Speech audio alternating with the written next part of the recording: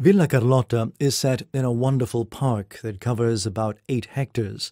The garden is a magical place, not only for its stunning panoramic setting, but also for the harmonious coexistence of styles, tree species, and literary references that no visitor to Lake Como should miss. The park consists of a large Italianate garden with impressive camellia hedges, statues and water features, and a landscaped garden, with a large number of majestic trees and charming vistas.